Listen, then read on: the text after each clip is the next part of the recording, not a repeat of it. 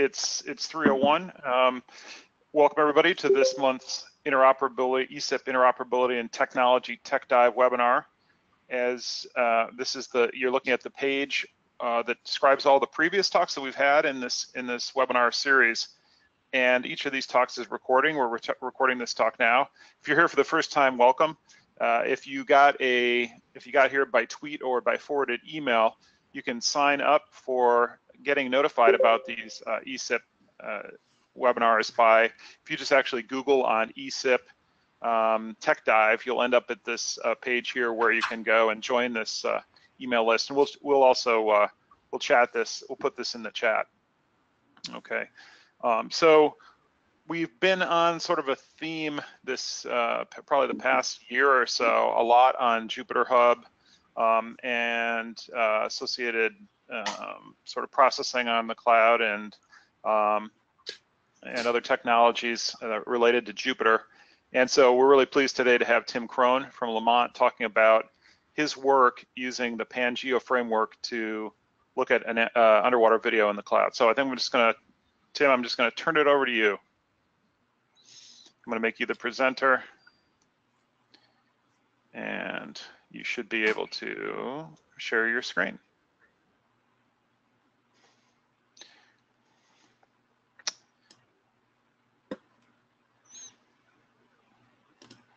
Looking good. Great. Thanks, Rich. And thank you, everyone, for coming and attending this talk today. So I'm going to talk about analyzing very large-scale video data that we have from the OOI cabled array in the cloud using Pangeo. So I'm going to start off with an outline here. I'll talk about the OOI, the CamHD data from the cabled array. I'll talk about PyCamHD, which is a library that we built in order to work with these data a little bit more efficiently than just downloading the movie files. I'll talk about Pangeo, which is a platform for doing big data science in the cloud, which we'll be working on today. And then hopefully I can zip through that really fast so that I can get to some live demos. I want to do a couple of really simple live demos showing how PyCamHD works, showing some demos with IPy widgets and the full-scale data set. And then we'll hopefully spend most of our time on looking at a notebook that uses Dask delayed functionality and the distributed scheduler to analyze a bunch of these data. So the OOI CamHD data is a data set that's being delivered live from the seafloor from the Ocean Observatories Initiative. This is a big NSF program funded by NSF, and a lot of people are involved. People from APL, University of Washington, Ocean Leadership, on and on. There's so many people that are critical for making this system work. They're doing a fantastic job. They're delivering a lot of data, and there's too many of them to mention, but we owe them a debt of gratitude for all the work that they do to get these data back to us, oftentimes, most of the time live. And they're about to go out to sea to switch out all the instruments on the cable array. So we want to wish them the best of luck. So if you don't know about the Ocean Observatories Initiative cabled array system, it looks like this. Can you see my cursor here? Yes. Okay. So this is the Neptune Canada system. This is a different system, but it's similar. This is the United States system. This is the Ocean Observatory's cabled array system. It's about 800-kilometer fiber optic and copper cable that delivers power and very high data bandwidth to hundreds of instruments that are connected to it in the shelf and slope environments, in the mid-plate environment, and all the way out to the Juan de Fuca Ridge and axial seamount, which is a submarine volcano on that mid-ocean ridge.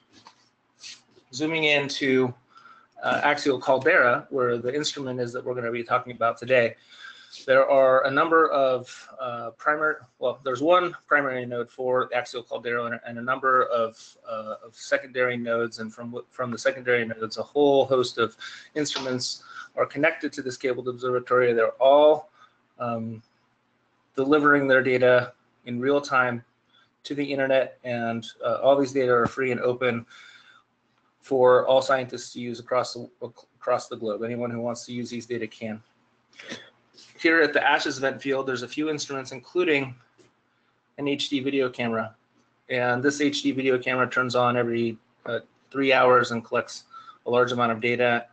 And those video data are what we're going to talk about today. Here's a picture of the camera system. It's on the seafloor here with a pan and tilt, and it sits in front of this vent structure. So this is a hydrothermal vent called Mushroom. And every 3 hours, it turns on and kind of does a little survey of the vent.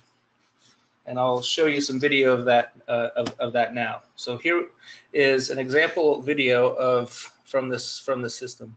This is sped up by 4 times so that you can kind of get a sense for what it's looking at. Every time that it turns on, it more or less does the same routine. It looks here, then it looks there, then it zooms back and looks over here and looks over there. And it collects, 30 seconds to 60 seconds of each different scene that it goes through as it goes through its routine. The video is can be very, very high quality. There's a lot of really interesting science that can be done with this video data. What is the resolution of that? I guess you're going to tell us, but. Yeah, it's an HD video camera, so it's 1920 by 1080. Okay.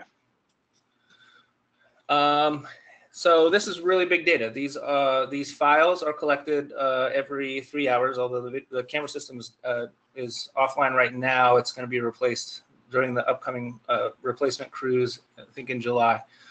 But it collects MOV files that are stored basically just on a web server that looks like this. So every single video is in here on the raw data archive. There are currently 8,428 videos. The ProRes encoded MOV files, they're about 15 gigabytes each. So unless you have a really, really fast pipe, it's probably going to take, could take an hour or two to download each of these videos. And that can be a problem for people doing very large analyses across long periods of time. We'll talk about how to deal with that. In terms of just images alone, there's 227 HD images, and the data set totals approximately 90 terabytes. So it can take a couple, 3, 4 weeks to download these data if you want to download all of them. We don't recommend that you do this. There's better ways to do this. Anyways, there's all kinds of really interesting science to do with this data set. There's geological problems contained in this video data. There's oceanographic problems and biological problems in the water column. There's macrofaunal problems that people who might be interested in doing analyses of time series analyses of tube worms or limpets. It's an unbelievable amount of scientific opportunities to understand how hydrothermal systems work on a variety of levels within these data, but we have to come up with efficient, fast ways of doing image analyses on these data. And so one of the things that we built is a thing called PyCam HD, which is a Python library for working with these data. It's pip installable.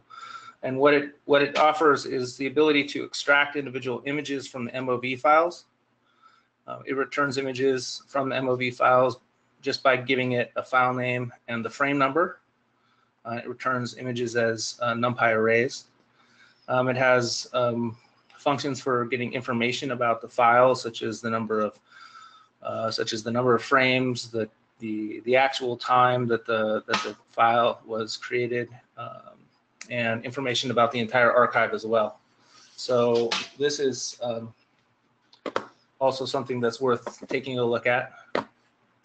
I have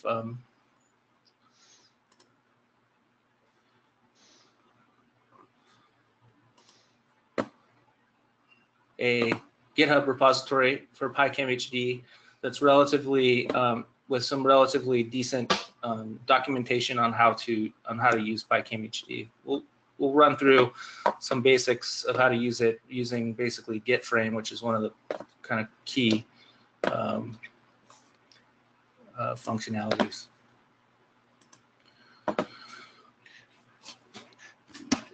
Tim, what fraction of the OOI data is, volume is this is the video data? Is it like 90% or 50%, 10%? It's probably sort of on the around maybe 40 or 50%. There's one other system that creates a very large amount of data, and that's the hydrophone system. And those create data sets. Those are data sets that are sort of about on the same approximate amount, but then there's all the rest of the data from the cabled array.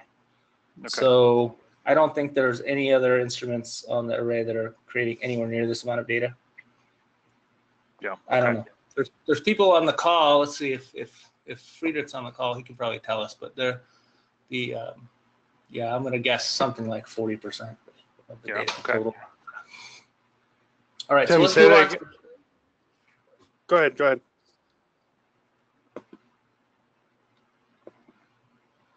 Go ahead. Sorry, repeat the question. What was it again that Rich you were asking? Well, I was just asking sort of what fraction of the overall OOI data. I mean, this is basically, Tim. I mean, the answer is it's a huge chunk, right? Yeah. By far, yeah. ChemHD takes up most of the OOI data. Yep. Okay. Okay. All right, so let's move on to the Pangeo project, which I want to talk about, which we're going to use later in this talk. The Pangeo project is basically a community-driven effort to build a cloud-based environment, a sort of platform for doing big Earth data analysis built on a bunch of Python tools, including Jupyter, Dask, Xarray, Kubernetes. It's a collaborative effort and involves a lot of people. Some of the people who are core to the program are Ryan Abernathy from Lamont, Joe and Kevin from NCAR, and Matt Rockman from Anaconda. But very large numbers of people from all over the world have joined up and gotten involved, including Rich, several people from the Met Office, NASA, people at Berkeley who've contributed to the Pangeo project. It's starting to look like something that a lot of people are beginning to get really interested in. What is it? Well, it's really an effort to sort of put together a bunch of the pieces of the scientific Python data stack to work for data science. And specifically, Pangeo is focused on using three components in particular, although there's a lot of other parts to this thing. One of them is Dask, which we'll talk a lot about today and we'll use a lot today. Xarray, which is another important component of this, which we'll not really be using in this talk, but I'll talk briefly about it. Jupyter, which you probably all know about, of course, things like Python and NumPy. So Xarray, if you don't know already, is a really cool library for doing multidimensional, basically storing multidimensional variables with coordinates, metadata, labeled arrays. It's sort of like, I mean, here it says NetCDF meets pandas. I'd say that it's sort of like pandas data frames meets NumPy arrays plus NetCDF, since it can do lazy loading of data. This is a really cool library, and Pangeo makes very heavy use of Xarray in a lot of cases. We're not going to be using it very much today. We are going to be using Dask, which I call a simplified parallel and processing system inside of Python. Dask, in part, is an extension to NumPy arrays. So there are Dask arrays, and Dask arrays are chunked so that Dask can compute on the chunks separately rather than having to load an entire array into memory if you have a very, very large array that cannot be held in memory. But also Dask presents a technique for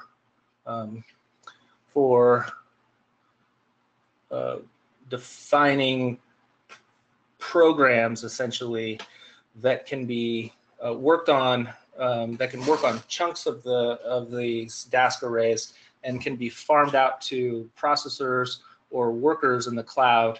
So Dask sort of offers the opportunity to kind of represent programs as dictionaries that are that can be scheduled by a scheduler across CPUs, across processors, and across nodes in a HPC or a cloud environment. And so it offers a relatively low cost to entry way of parallelizing your code. If you're not using Dask in your Python code, you probably should be, because even if you're just doing some stuff that takes a little, more than a minute or two on your computer, on your laptop that has, 4, maybe even 8 cores, you can use Dask to basically use all your cores very, very efficiently and without a huge amount of work. Dask also has a module called delayed, which allows the lazy loading of chunks. So those chunks are not pulled into memory until they're required. Dask delayed kind of defines another part of the program that tells Dask how that chunk can be obtained in some cases. And we're going to be doing a lot of work with Dask delayed, and we're going to be doing a lot of work with the distributed scheduler momentarily.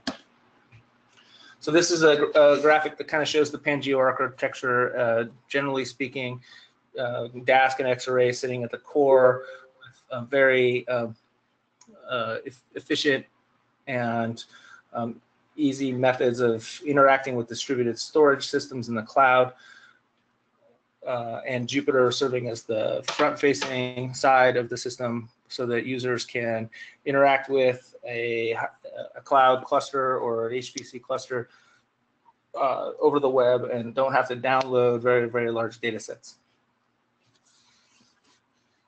Pangeo has been deployed on a lot of different systems. I've deployed it on Microsoft Azure, so we'll be looking at that today. People at the Met Office are using Amazon. What you might call the official Pangeo is on Google Cloud, and many people have deployed Pangeo on HPC systems such as Cheyenne, Pleiades. It's very easy to deploy a Pangeo on your environment if you want to deploy one. So this is an important slide, I think, how to get involved. So pangeodata.org is the main website for Pangeo. There are lots of different Pangeo deployments that are out there that you can use. The official one at pangeo.pydata.org. Anybody can log into this thing and start using Pangeo in the cloud, and you can start firing off dozens of workers and do really cool research using Pangeo today. There's a GitHub page, obviously, with where we have a lot of our conversations. So, I encourage everyone, if they haven't already gotten involved, to kind of plug in and participate. Okay, so we're running right on time. Now I thought we would switch over to the live demo, so we can switch over to my Pangeo system that's on Azure, and we can run through a couple of examples that I think will be really fun to check out.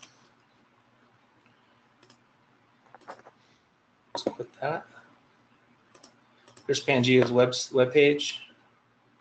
It's very pretty, in my opinion. I think they've done a very nice job. There's a lot of deployments here, which you can take a look at. And a lot of these people who've put in a ton of work to get this thing to work on different systems will answer your questions if you want to deploy a system for yourself. And here is the RTE CamHD repository, which is what we're going to be working with today. So my RTE CamHD repo under Tim has all of today's examples. We're going to be working with we're going to be looking at PyCamHD notebook. We're going to be looking at the image sliders notebook, and we're going to be looking at the flock notebook. Okay. All right, so back over here. Big enough? Yep, looking good. All right. So the first two notebooks are super simple, and just give you an idea of how certain things certain components work.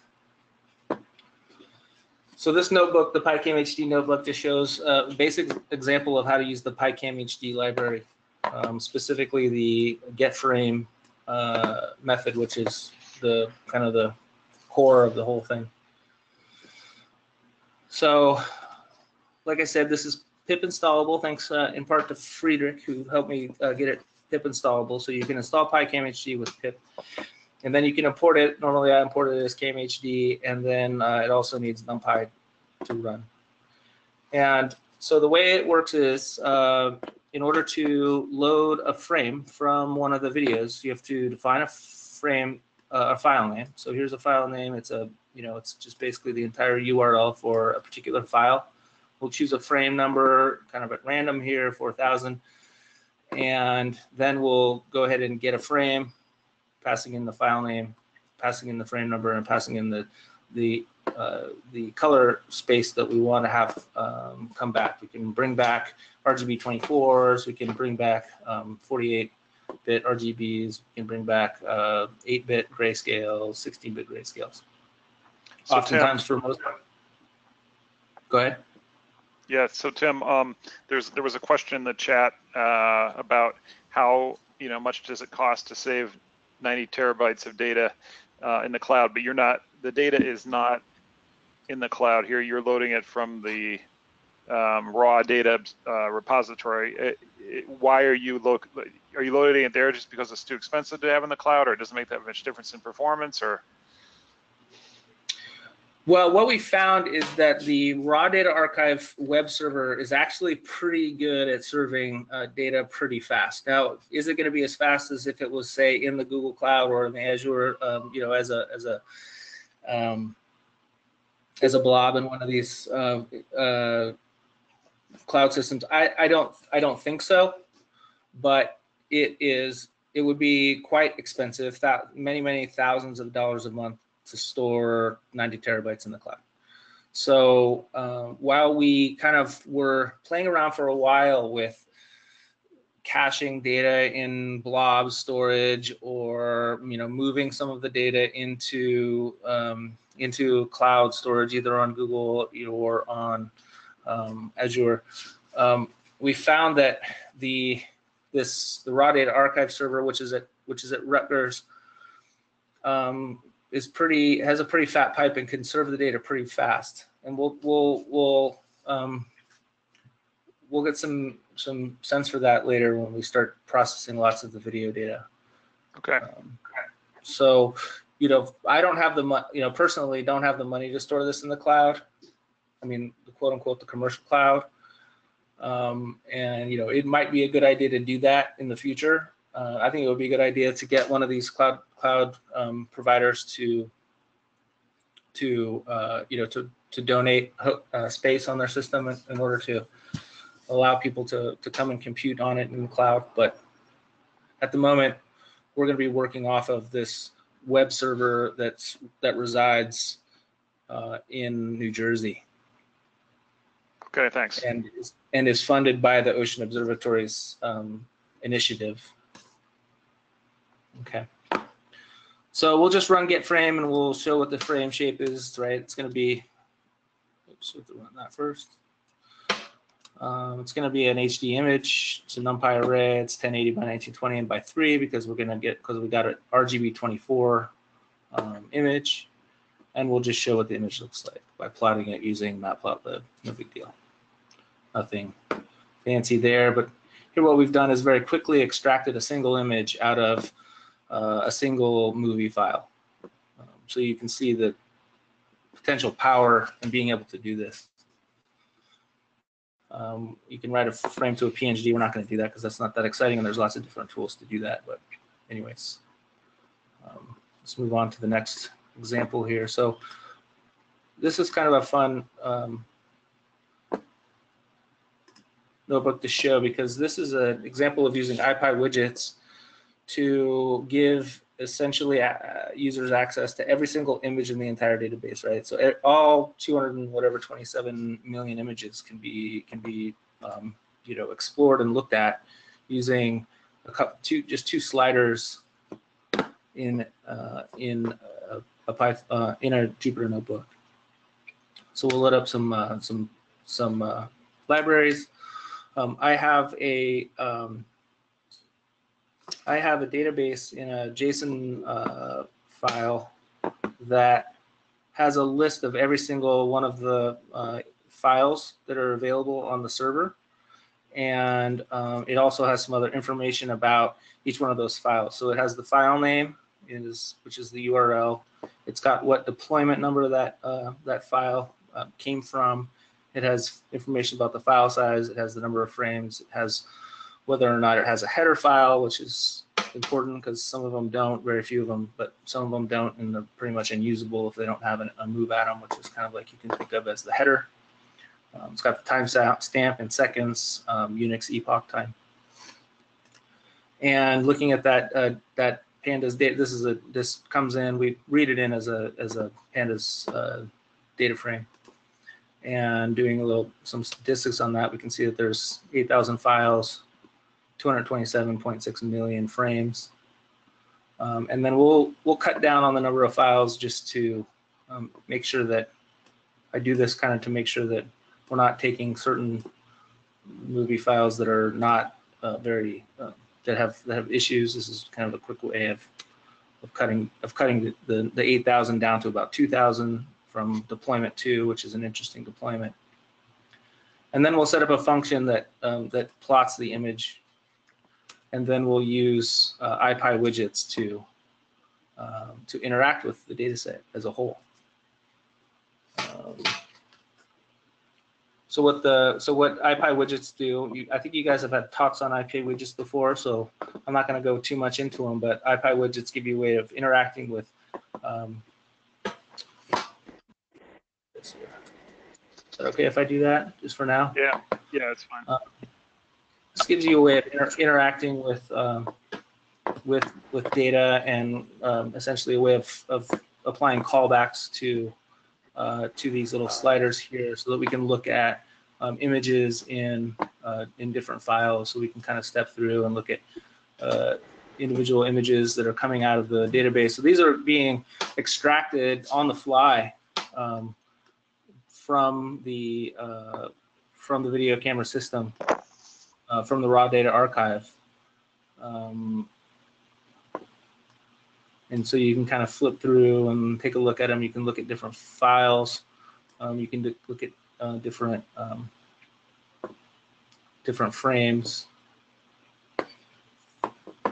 And that's an interesting way of exploring the data set to kind of get a sense for what's in there. In the next section, we're going to look at, if I pump this down to about there, put that about right, maybe right there. Actually, let's go to 1700.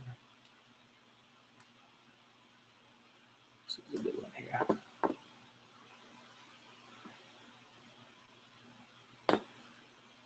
We're going to be, in the next notebook, we're going to be looking at imagery that looks like this.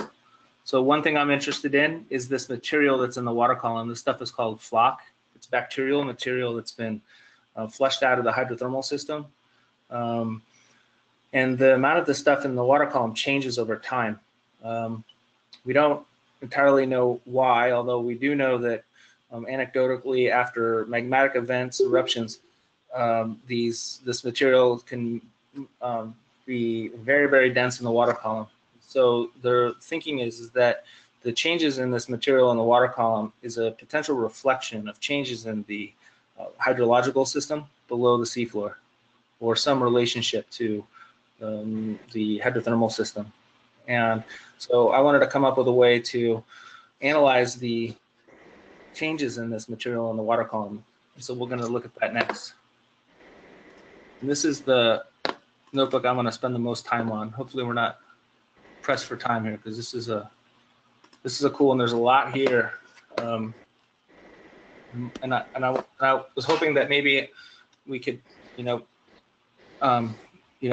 could interrupt me with questions when you have them, because I think this is it's going to be a little bit complex. So we'll just read in that database again, like we did in the last notebook, right? So we'll just have a list of the files that we want to look at. we will cut them down a little bit, and we will just be looking at 1,800 files from the data set, okay?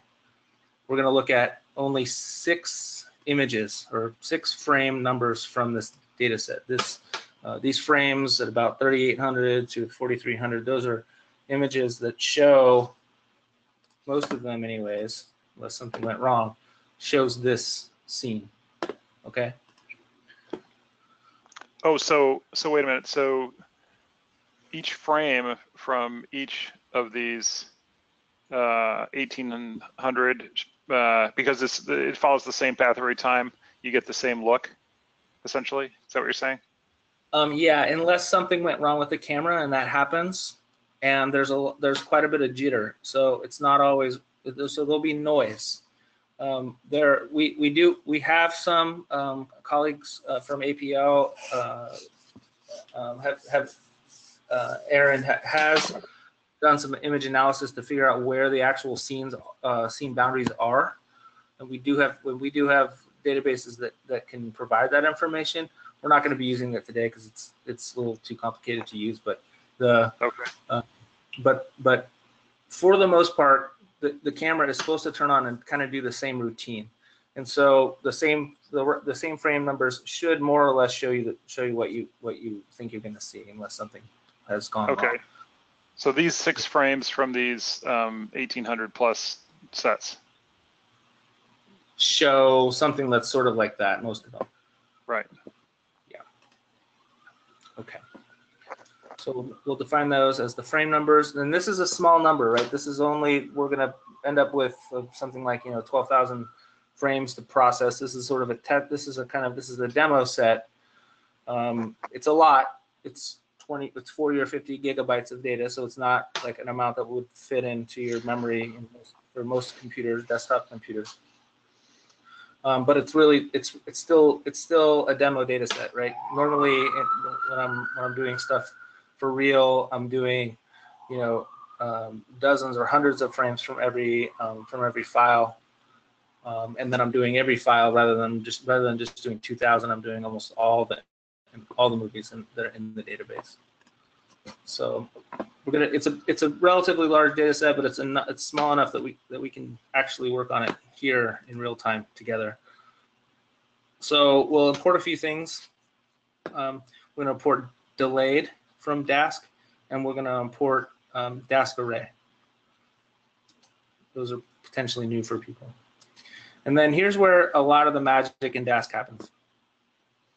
So what I'm going to do is I'm going to loop through every file name, and then and for every file name, I'm going to get the move atom. The move atom is the header. You can think of it as a header. It's more like a part of the database that tells you where all the frames are.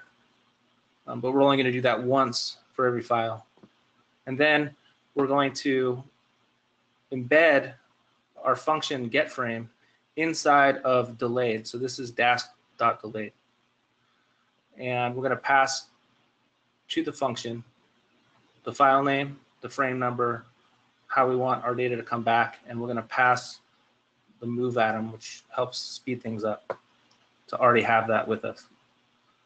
And then we're going to loop through this, and we're going to create a list of arrays, of Dask arrays from delayed objects. Okay, so what we're going to do essentially is we're going to create a list of delayed objects. These are like Dask delayed objects. It's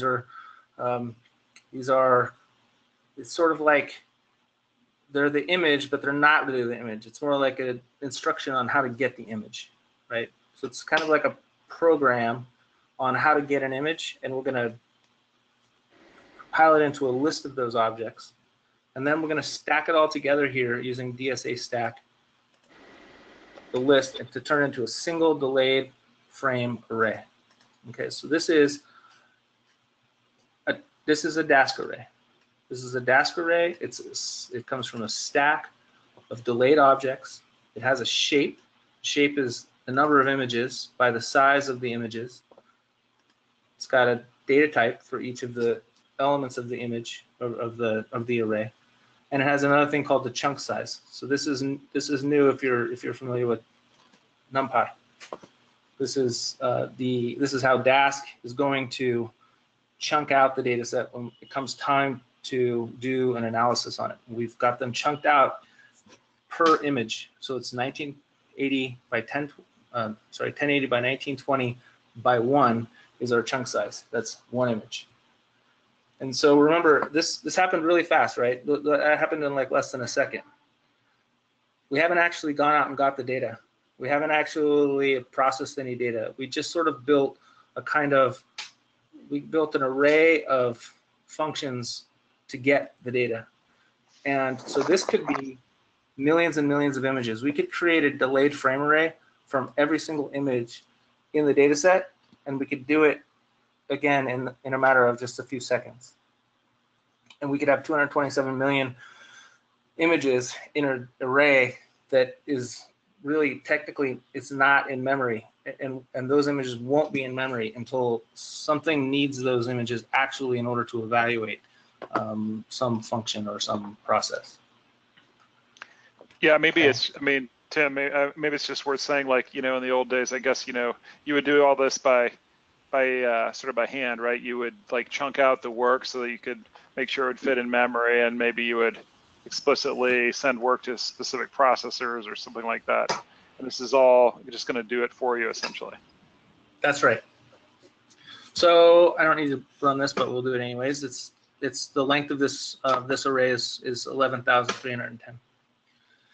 So we can get one of the frames out of this thing if we want. We'll take this delayed array and we will run compute on it. And when we run compute on it, then it will actually evaluate the elements of the array and bring us back one. So we're going to take one of them, and I chose one that's similar to this one here. And when we run compute on that element of the array, it will bring back a NumPy array. So we actually have now a frame that's HD sized, and then we can plot it just like we plotted the last one. Now it's grayscale now because we actually asked for a grayscale image rather than a color image. And this is the plot. And what we're going to do going forward is we're going to work just on this little area here. It's 1024 by 1024. We're going to crop that out. We're going to do some filtering on it, and then we're going to try to figure out how much flock is in the water. We're going to build what's called a flock proxy, or a proxy value of the amount of material in the water column as we go forward. So we're going to filter it. I'm going to use a bandpass Butterworth filter in order to deal with the high frequency noise that's in here, and also there's actually low frequency lighting variations. It's kind of hard to tell here, but this part of the image is much brighter than this part of the image over here. So we're gonna do two-dimensional Butterworth filtering using convolution in the frequency domain. So we'll set up our Butterworth filter. I'll show you what the Butterworth filter looks like. Okay. And then we're going to build what's called a flock proxy function. So we'll just define a frame filter function which does the filtering. So this brings in a frame, it brings in the Butterworth parameters, and then does a convolution in the frequency domain, and then transforms the image back. And then the flock proxy itself, this proxy value of that amount of stuff in the water column, is just an arbitrary threshold. It's the number of pixels above an arbitrary threshold. In this case, which is 4,000. So we'll just take a look and see what one actually looks like. So if we do a filter and then do a threshold on the image here, this one here, then it turns out to look like this here.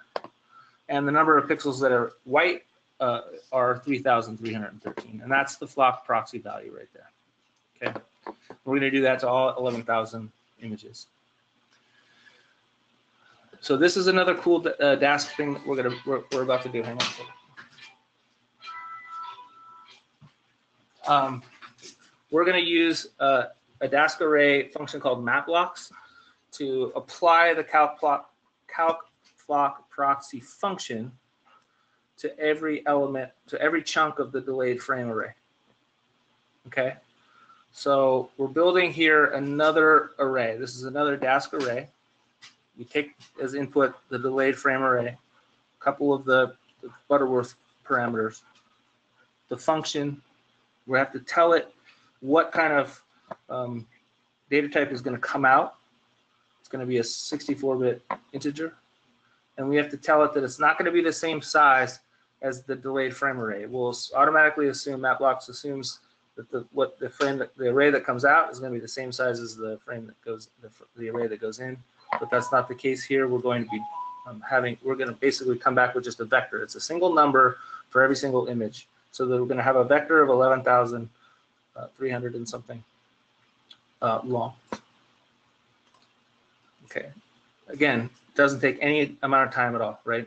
Nothing's actually being done. We're just telling Dask that we want to do this calculation on this array. Things don't happen until you run compute. So here we're going to compute the flock proxy on just 40 of the values. So we'll take the flock proxy array, just take the first 40 elements or chunks. We'll run compute, and we'll see how long that takes. This is before starting a Dask cluster. So this is running to go and get 40 images from the Rutgers server, download them, extract them, filter them, calculate the flock proxy, and then put the result into the results. It took about 20 seconds, so it's about, so that's actually not very fast. So that was using Dask, but it was just using your single processor or something. That's right. That was not using a cluster, a Dask cluster. So it was using just a single core inside the inside my notebook pod, basically. Yeah. Yeah. So over here, I'm looking at the pods that are running in the Kubernetes cluster. So this is a Kubernetes cluster that's running on Azure. I will control get nodes. It's a Dask. That's a Kubernetes cluster that has 20 nodes. Each of these nodes has 4 CPUs.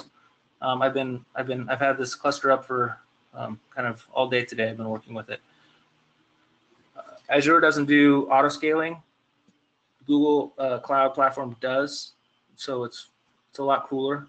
In this case, what we've done is we've gone ahead and we've grown our cluster, our Kubernetes cluster, up to 20 nodes, and that'll allow us to fit about 75 worker pods inside that cluster. So a lot of times, just to kind of make sure that things are going well and things haven't gone crazy on me, I'll watch the pods that are running inside the cluster. So I'm running a kube control command. This is a Kubernetes command to show me the pods that are in the cluster. And here we have running my notebook pod. We have the proxy pod running, which is kind of like the web server for JupyterHub. It's the hub itself, which is responsible for kind of doling out notebooks and controlling JupyterHub. And then the AutoHTTPS pod is responsible for doing the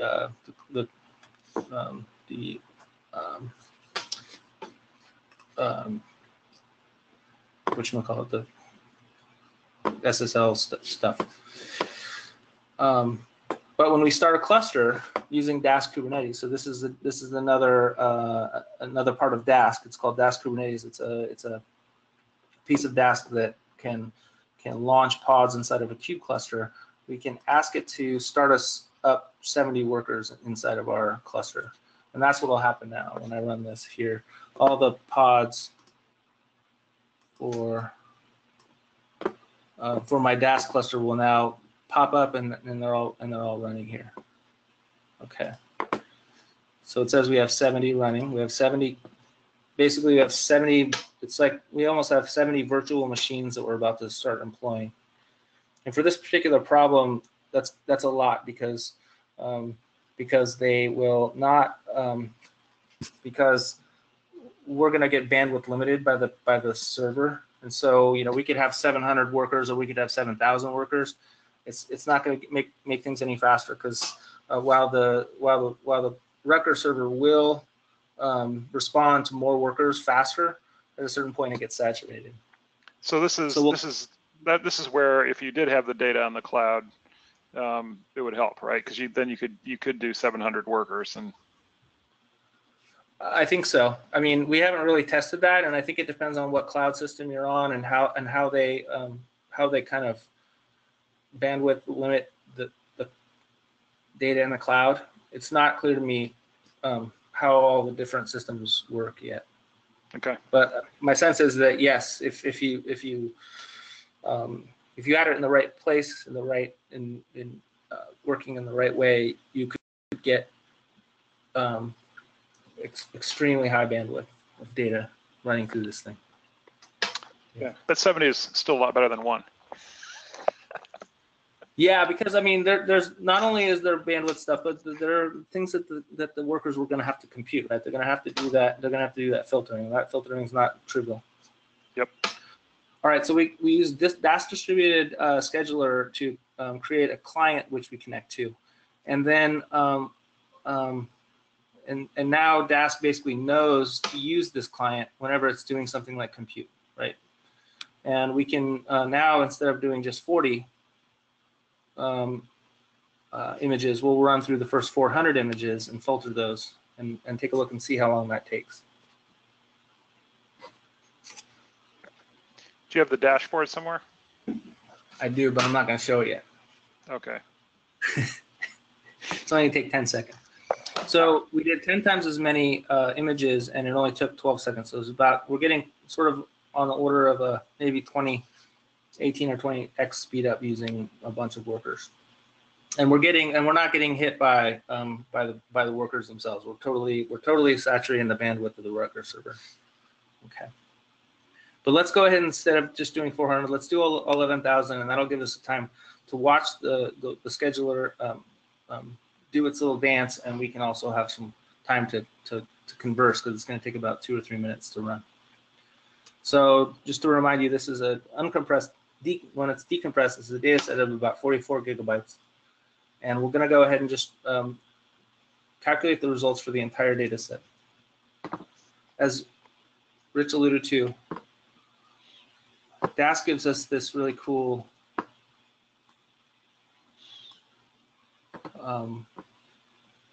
dashboard that allows us the opportunity to visually watch how the Dask scheduler is doing its work, how it's doling out the processes that it needs to dole out, and how much time all the processes are taking. It takes a little while to building the Dask graph. That's what it's doing right now. It's getting ready to send. Go ahead. That's being done by one. That's being done by your scheduler, by your single processor, right? Yeah. So now what's happening is it's showing me all the processes that are happening inside the scheduler. So it's going out for every file, and it's getting the move atom. And unfortunately, it chose colors that are very similar. The colors get chosen randomly, and I don't quite understand how I don't know if there's any way to adjust that, but it goes out, and for every file, it gets the move atom, it gets the image, and it does the flock proxy calculation. And those things are all happening here, distributed amongst all these workers, all 70 workers. And it's making sure that no worker has any downtime, right? When a worker's done with its data, it takes the data and it transfers that information to another worker who's ready to go, and then gives it another job.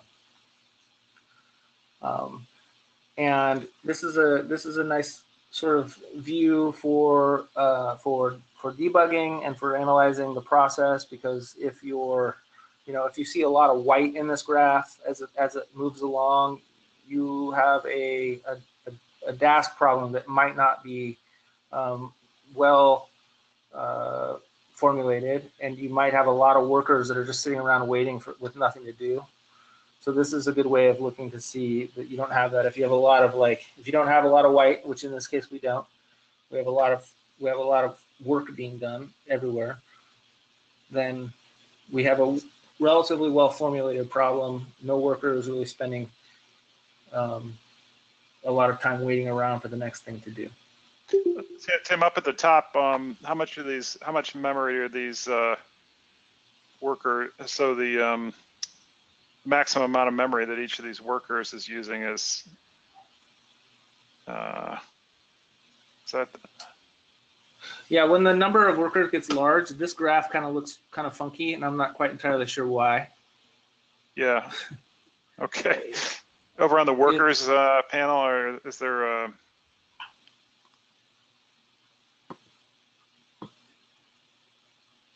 okay, so yeah, none of these is even close to like half a gig. They're just some relatively small amount of memory they're using. Right. Each image is about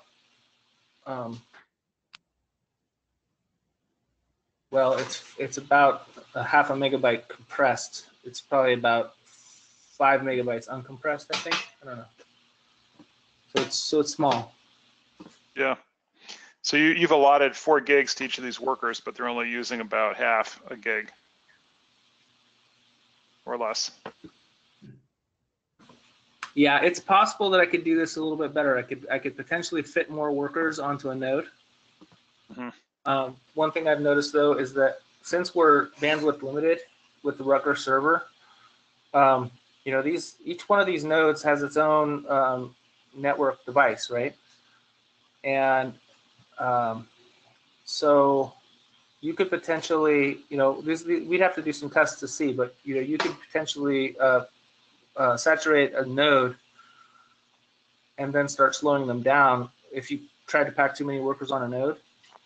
Mm-hmm. Whereas if you spread the workers out across nodes, you can get more bandwidth. Right. Okay. I have a question kind of related to that, if you have some more time to kill. So are you basically specifying like a certain CPU and memory size for the workers, and then Kubernetes distributes those pods amongst the nodes as it sees fit? Right, so inside of the configuration file for the workers, you get to decide how much, what's going on? Anyways, you get to decide how many threads you're gonna allot to that worker, and how many, how much of the CPU in terms of its percentage of the of a single processor you want it to use at the most, how much you want it to get for sure, and how much memory you want to request. So, right. So packing workers into nodes is really sort of is kind of defined primarily by this right here. Right. Okay. Right? If I drop CPU down to some small number, or if I get rid of it altogether, right, I can actually say that, you know, that this, I can say that this is a none value. Then it will pack, you know, hundreds of workers into a single node. And so this kind of game of how you pack your workers into the physical nodes, which aren't really physical nodes, that are virtual machines inside of the cloud, is you know, it's almost a black art. Yeah. You got to do some trial and error to see what works for your problem. And like I've already mentioned, you have you know, you have network traffic bandwidth limitations as well, which can play a role depending upon what kind of problem you have. So if you're using a Kubernetes backend that supports auto scaling like Google Container Engine, can you just tell Dask to spin up as many workers as needed until the CPU saturation isn't an issue? Yeah, so you can use, so Dask can, so over here in, when you start your cluster, you can have an adaptive cluster that has a max and a min number of workers, and it will through some algorithm that I don't know about, it will add to the number of workers that are available for a problem, and then it will drop those workers off when they're no longer needed. Cool. All right, thanks. And the process of on the back end of adding nodes, if you have an expandable node pool like Google Cloud Platform will allow, that process actually could take a little while. Sometimes take a couple of minutes to start up another node, but like once you have that, then if you have a problem that's going to take a really long time, it's totally worth adding to your node pool, adding nodes to your node pool, and then adding workers into that. Hey Tim, just a time check. You got 3 minutes left here. Okay. Well, we should be done with. Yeah, we can go a little over, but people will start dropping off. Well, let me just show the results here, and then we're done. So yeah, we don't need that. So I'm just going to get a timestamp for every frame. This is needed for the plot, and then we'll plot our results here. So we're using a hex bin plot or a two-dimensional histogram. It's kind of like a 2D version of a histogram to show how the flock proxy changes over time over these 8 months, right? So the flock proxy value stays kind of low, around 3 to 500, generally speaking, over most of this camera deployment. And then sometime here in June, July, there's a big explosion of flock in the water column. So that's the science. We're still trying to understand why that happened. We don't really know. But we just processed, 40, 50 gigabytes of image data in the cloud in like a matter of a couple of minutes. We moved all of this data from Rutgers into the Azure Cloud. We did a bunch of work on them from using a bunch of different workers, and then we actually got a scientific result. Tim, you persisted. That's very cool. You persisted that data onto did you persist the data onto all your workers? So if you want to do something else, is that data still there, or is it? No, you have to load I didn't use persist. I didn't. I don't know about that. Okay. I haven't figured that one out yet. You can tell me what that does. That would actually keep the data. That would keep the data where? That keeps the data on the nodes. And so like in the canonical case, like if you've taken the mean of all your data, you can just go take like the maximum value and it comes back really quickly because all that data is still there on your nodes. On your workers, sorry, on your workers. Oh, cool. Well, so I didn't do that, and I will explore how that, what we can do with that. That's kind of cool. I knew that persist existed, but I didn't know really. I don't know what it does. Yeah, well, it may or may not be useful for this, but that's very cool. That's neat. Because I mean, right. So if we wanted to run this again, say if we wanted to change the, the filter parameters, we could do that. We could build a new array very quickly, but then we would have to go out and get all those data again, and that's the slow part. So something that addresses that would be interesting to explore. Yeah. So that's pretty much all I have. Does anyone have any other questions? Yeah, folks, you need to unmute yourself if you want to ask a question.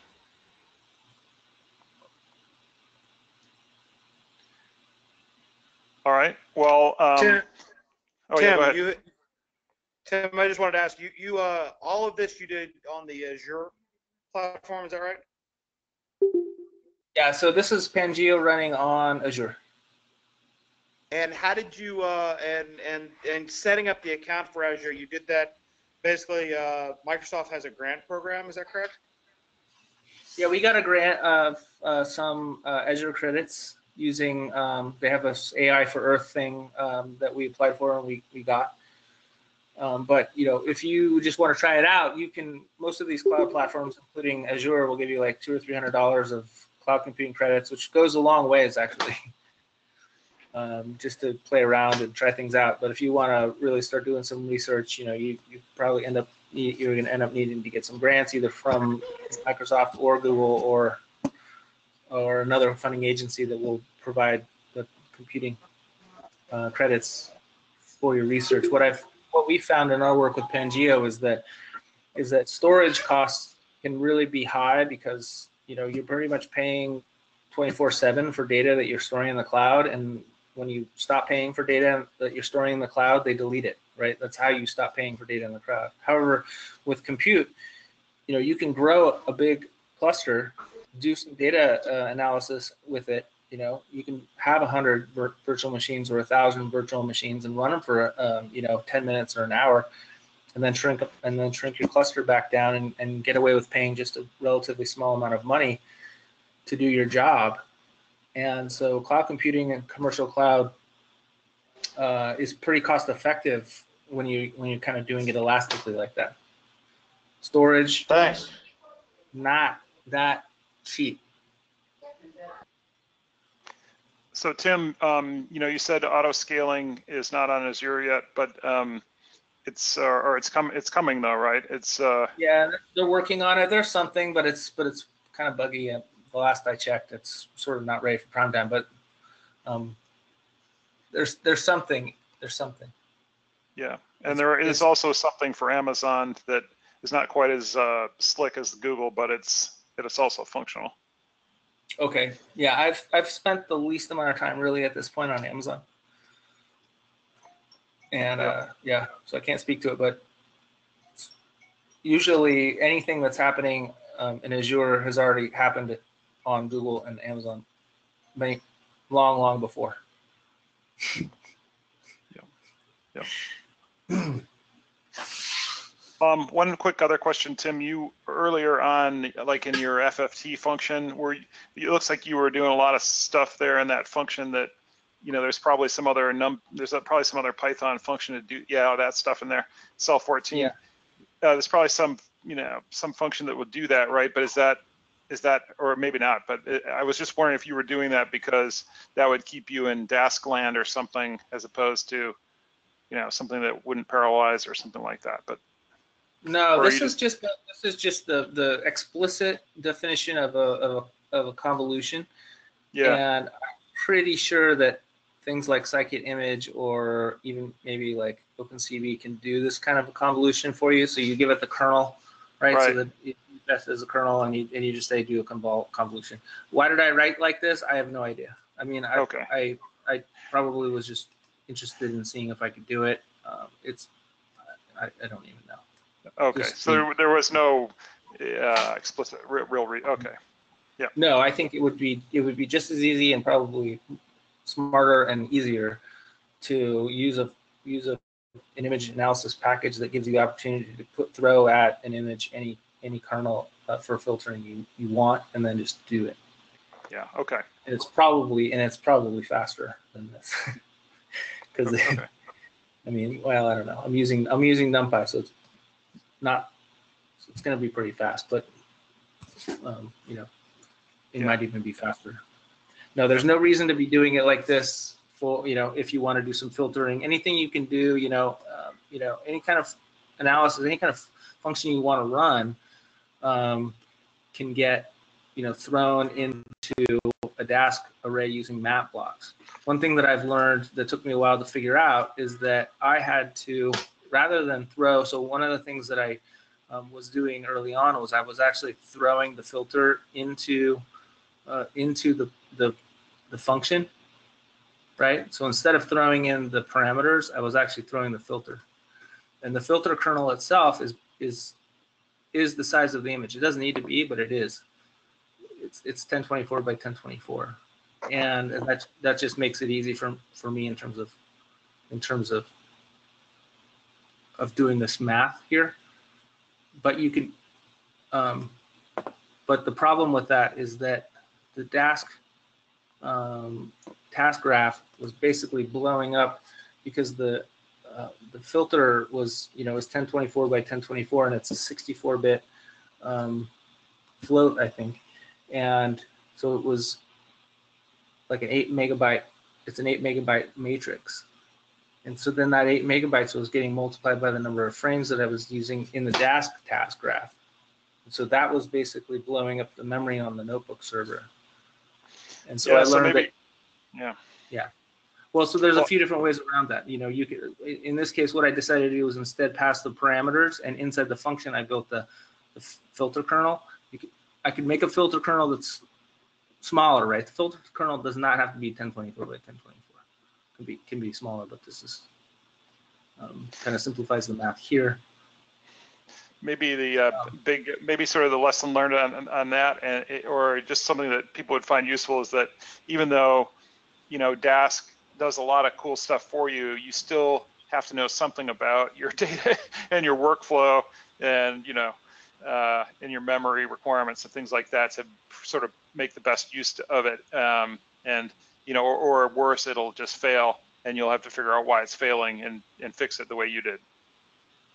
Yeah, the Dask graphs, the graphs which are basically dictionaries, kind of that contain all of the, it's sort of like a way of rewriting the program. And if there's big inputs, they can be large. And even if they're not, if there's not big inputs that are being passed, if they're really, really, really large task graphs, right? Like, oh, I closed it, but you know, some people have graphs with millions and millions of elements. The Dask graph gets very large, and there's some discussion underway now within the Dask developer community to figure out how to maybe distribute the process of building the graph. So yeah, there are some, you know, obviously it's not just it's not always a total walk in the park. You might have to figure something out. Yeah. All right. Well, I think we should probably wrap this up. Thanks Great. again, Tim, so much for giving this presentation. It was really cool. You know, I think it's, as you said in the beginning, a lot of people are jumping onto this Pangeo framework because it's very powerful for doing this kind of processing on the cloud or on your HPC system. And it's being deployed in a lot of different places and great discussion going on there, as Tim said. So I think we should wrap it up. I can see there's a few diehards have hung on here. Awesome. If next month for this Tech Dive talk, we don't have anything scheduled yet, but I guarantee we'll have something cool. Or if you want to shoot me a topic for what you think would be cool, feel free to do so. So, okay, thanks everybody. Thanks again, Tim. We'll see you next month. Thank you.